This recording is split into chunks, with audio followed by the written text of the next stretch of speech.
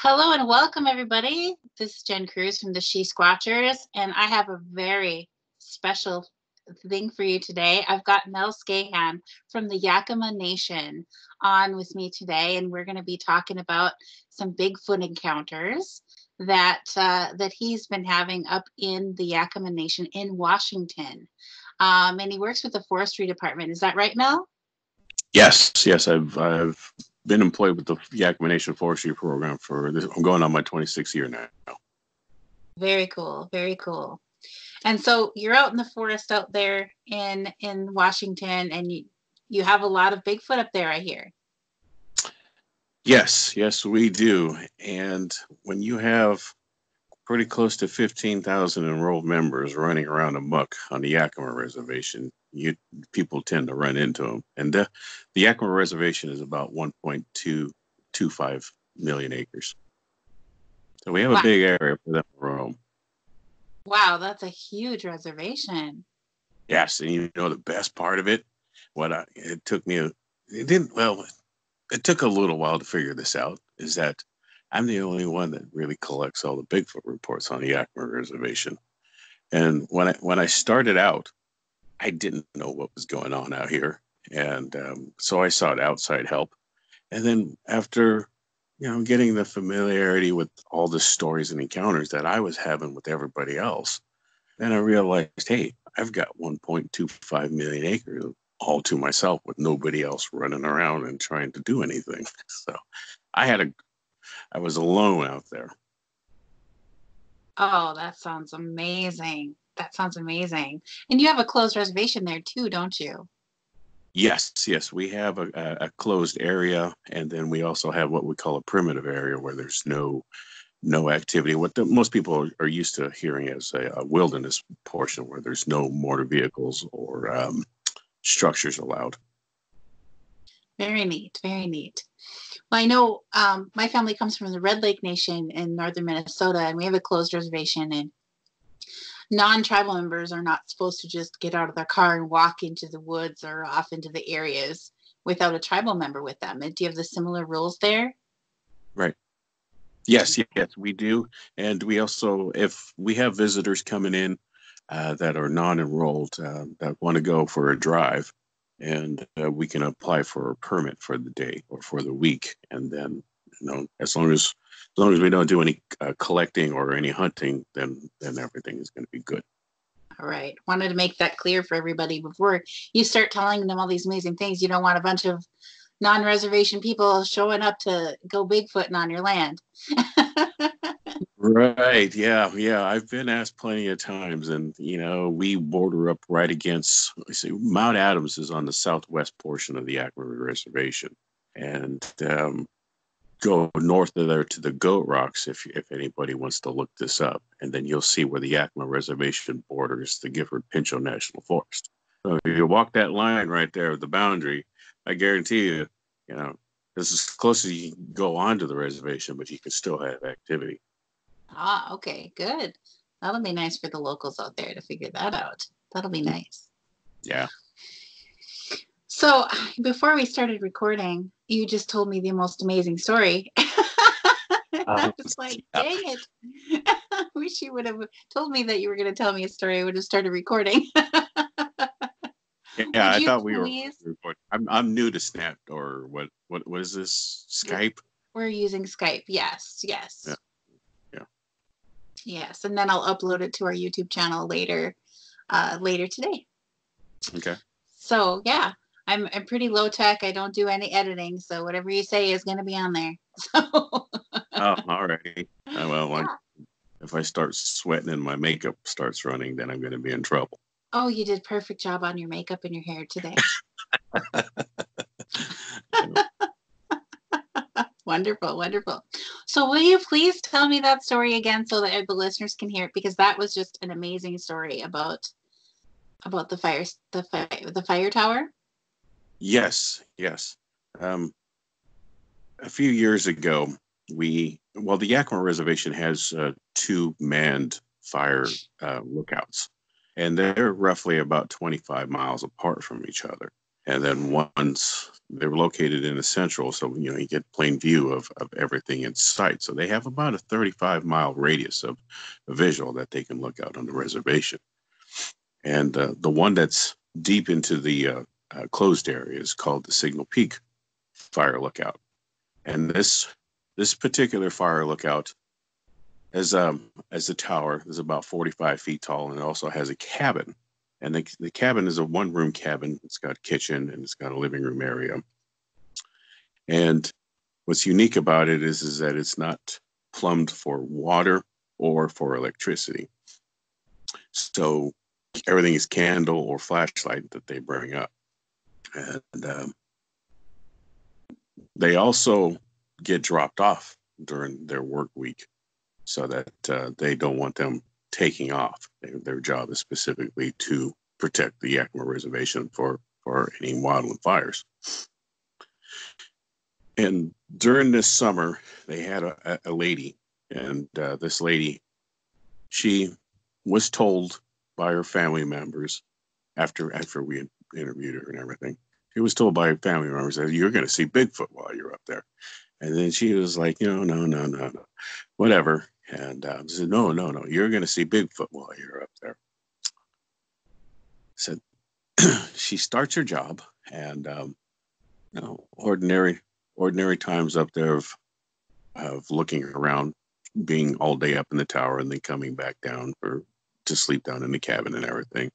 She would witness bears walking down by the cabin, cougars and elk and all that wildlife and everything walking about down below. But nothing out of the ordinary for her. And strange things started happening to. She would hear vocalizations, weird howls and whoops.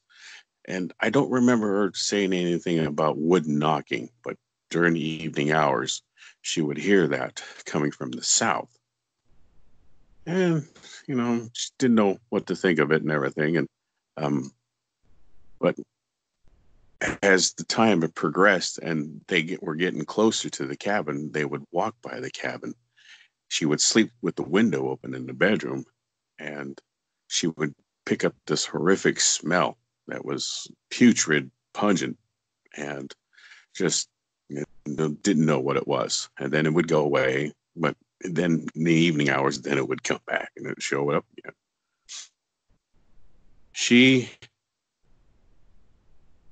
was not reporting a lot of this to anybody other than the person that would pick her up and then drop her off.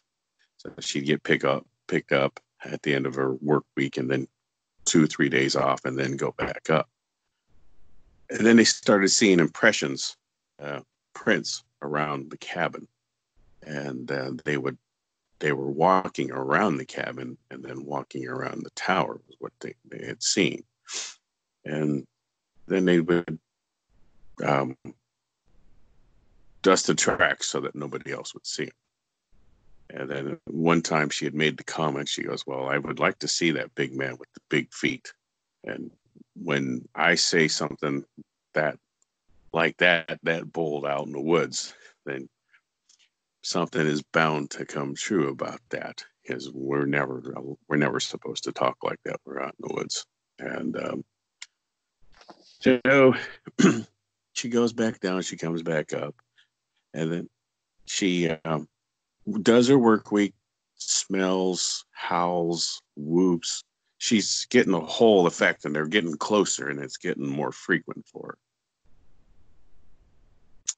And when she gets picked up the last time from her work week, the grass out in the front was getting tall, and so she made the comment, well, I wish somebody would pull my weeds for me. And she goes down, spends her 3 days, and then the lady picks her up and takes her back up, and they come back up, and what they notice are the footprints again. And then they notice that her grass has been pulled all the way around the cabin and put right there, bunched up in front of the steps. And then she had asked, has anybody been up here to do this? And she said, no, nobody's been up here. They didn't man it this weekend because of the weather. And so who pulled the grass? The guy the people with the big feet or who did it. So she's just like floored. And she also would feed an elk that would come around. She placed an apple out on the porch on the east side. Because one day she opened the blinds, and then there was this big bull elk that was standing right there in front of the window, and it freaked her out to see something that close. And so after that, she started putting apples out for it, and then the apples would start being taken. And her last day that she was up there, it was right around 7:30, almost 8 o'clock in the morning, and she could hear shuffling going around outside on the gravel in front of the cabin. And this, she assumed, was her elk. And so she goes, well, he scared me once before, a couple times before. Well, I'm going to get him back. So she goes over to the blinds and she pops open the blinds like that. And then right less than 15 feet in front of her was this large, dark, tall figure that had hair that was right around 3 inches long. Hair was dark, kind of peppered with white and silver, cracked skin, eyes that were dark with no whites, and sagittal crest, cracked skin, dirty black fingernails, and as his hands were down by his side, his hands were cupped, kept them like this, she said. He never had them open. The whole time his hands were cupped right next to him, and then she could see how dirty his fingernails were. And kind of patchy and blotchy, depending on where on the body she was looking. The hair wasn't consistent all the way through, like it'd been pulled or, scarred or whatever. And this, when she popped open the blinds, he was looking up. And then after a bit, when saw movement and everything, then he focused his attention right at the window at her. And she froze because she knew what she was looking at. She couldn't speak, she couldn't scream, and she was like nailed to the floor. And she wanted to scream and everything, and she wanted to run away, but she couldn't. So here these two are looking right at each other, and he didn't do anything. They just stared at one another. And it was right around 5 minutes. Then he raised his right arm. And then she goes, when he raised his right arm, he raised it up a couple of times and shook his hand. And then he went, ah! And then he turned to his left, and then he started walking away from him. And then as he was walking away, she could see his hind end and everything as he was moving away and everything. And it was when he got out of view that she was able to get her body back. And then basically after that, she ran into the back room. And then she was waiting for this thing to go away, or she didn't know what was going to happen next. And then she remembered that she forgot her work radio, the two-way communication radio in the living room. So she was like, oh, I need to go get it. And she went running after it, and then went running fast back in there and closed the door and made a call and said that she needed somebody up there. And then at that time we had a contract with a helicopter, and then they would go fly the reservation in the morning for looking for any spot fires, smokes. And they heard her traffic on the radio, and then they came over to where she was and did a couple of things, a couple of fly arounds around the place, and then they took off. And then it takes about 2.5 hours to get there. So somebody was on their way. And so after all of this, she was gone for about 3 weeks, and she wanted to go back up, but they wouldn't allow anybody else to go back up there. And then we finally were able to interview her and get all these details that I was describing to you. And then one thing that stood out about this whole thing was when we were doing the measurements of the trackway that he had left behind, and he was a male. She could tell he was a male. And she goes, when you guys were following it, tracking it, did you guys notice something about the way he walked? And then he's like, yeah, what's going on? She goes, well, when he turned to walk away, he had a severe limp to him. He would plant his left foot, but then he would swing his right leg out, and he wouldn't put a lot of weight on. Plant his left, and so that's what we noticed while we were tracking it. We were finding a solid left, but we could not find a good print for the right side. So we were trying to figure out what was going on here. Was he hopping as he was leaving, or what was going on? And now it made sense when we interviewed her that he had a problem with his leg. And then as we followed him, there was a 4-foot cliff that he jumped off and then landed 12 feet down below that. And then you could see where both his feet had hit and then stopped, and then he turned to the north, and then away he went. That's when we stopped following him. But what she didn't see were the other two that were in the area. There was an 18-inch track, and then there was a 14-inch track. So while she was right here staring at this one, the other two were off to the southwest. And then we found the trackway of them, where one came in from this direction, and then the other two came in from the south, further west. And then they eventually, if she would have kept watching the one, then she would have seen where the other two met up with them, and then she would have seen the family unit. And Wow. yeah, it was an intense investigation that we did, and that was basically really my first one interviewing, doing something with somebody else as well.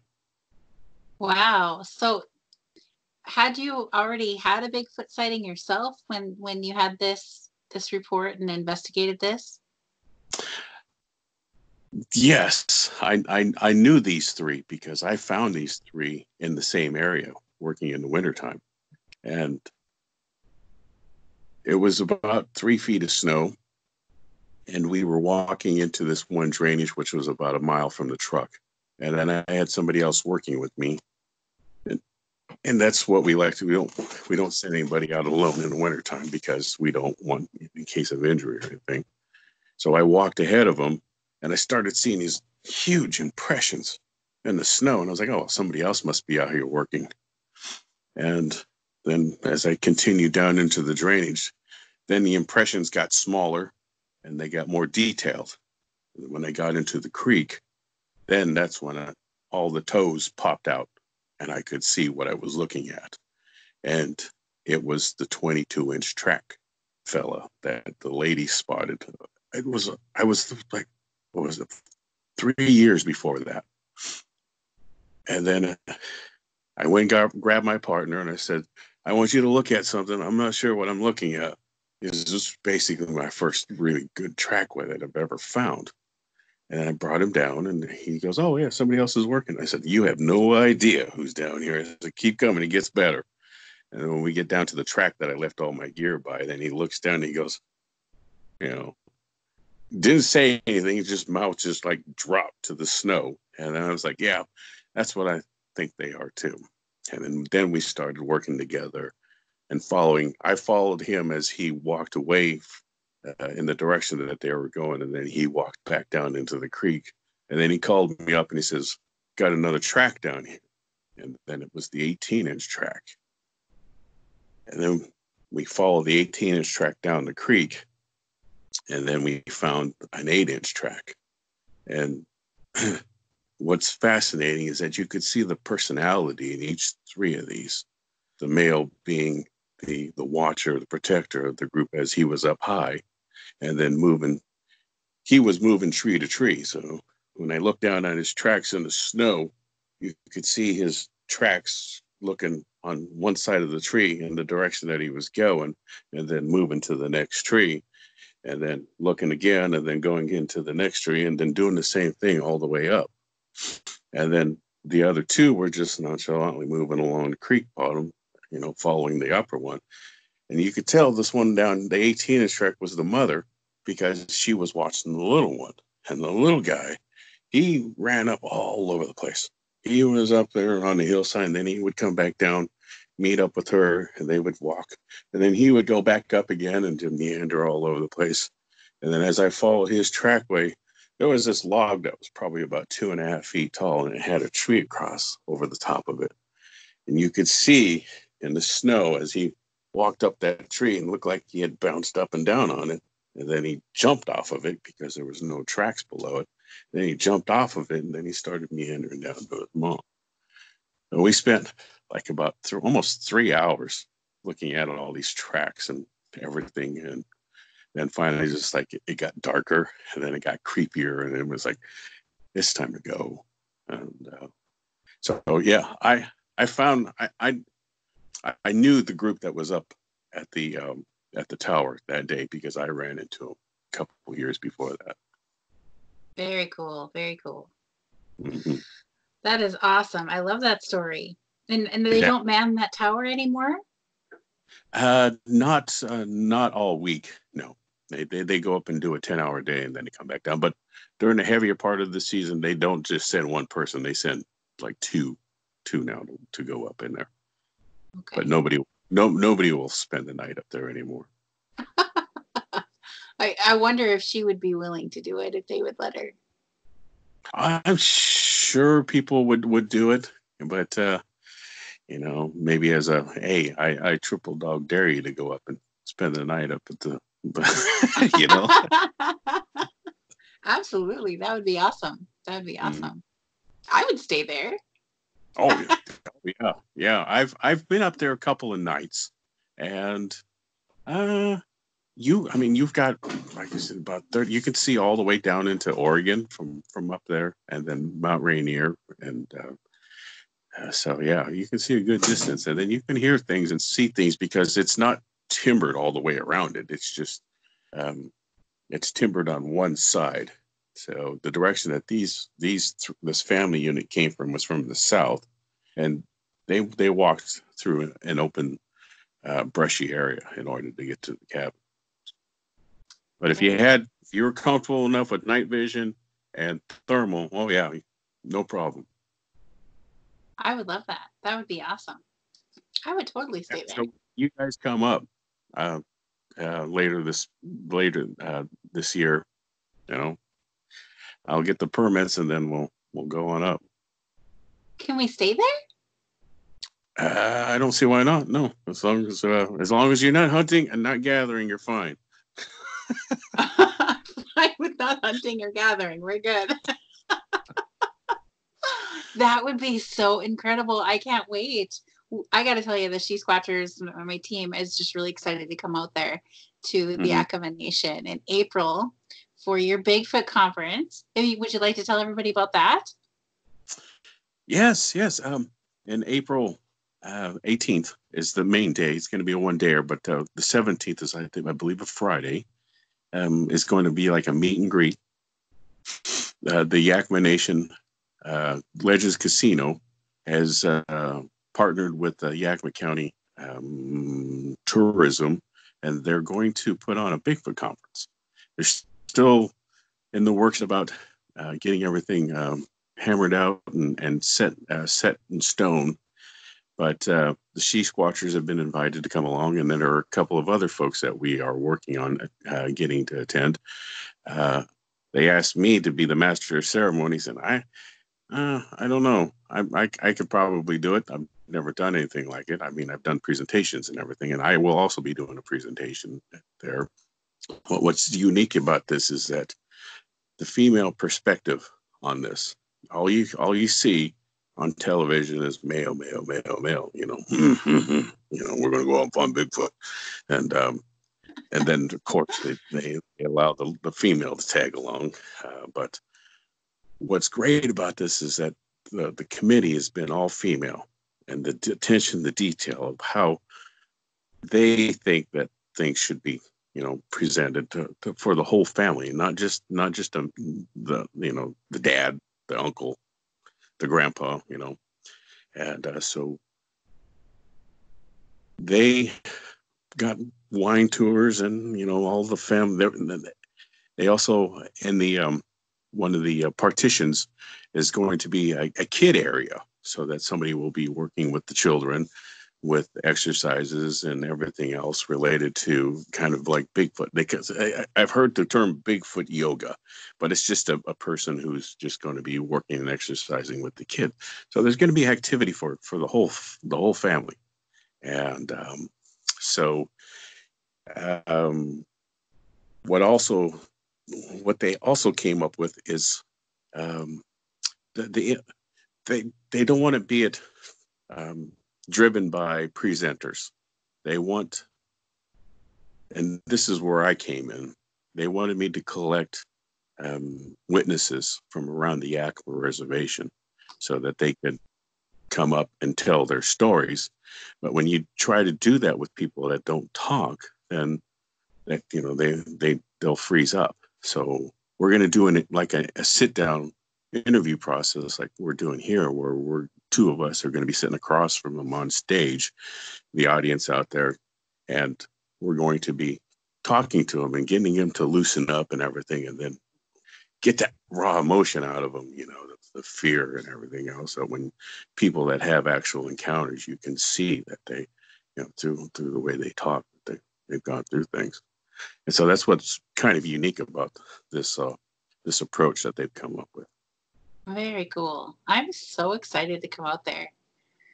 I am so excited to come out there. I know that you've been recently filmed for a documentary that's coming out called Native Bigfoot Yes. by Bilko Productions. She-Squatchers was in their first film about Bigfoot, which was Cultured Bigfoot. And what was really neat when I talked to Bill about, I said, when is it coming out? Because out of your 3 Bigfoot films, this is the one I'm really excited to see. This is the one I really want to see. And what Native nations did you talk to? Because I already knew a couple of the guys that he interviewed.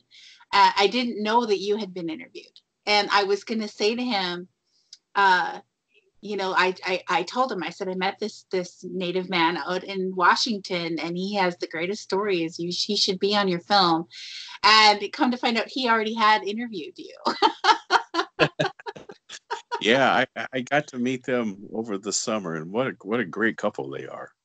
And they brought their dog with them, and so there was limited that she could do because she decided to stay. And but I did take Bill out to the reservation, and he loved it. He brought his drone with him, and so he did some flights over the Klickitat River, and I hope it comes out good. I've seen the pictures, but I haven't seen the video yet.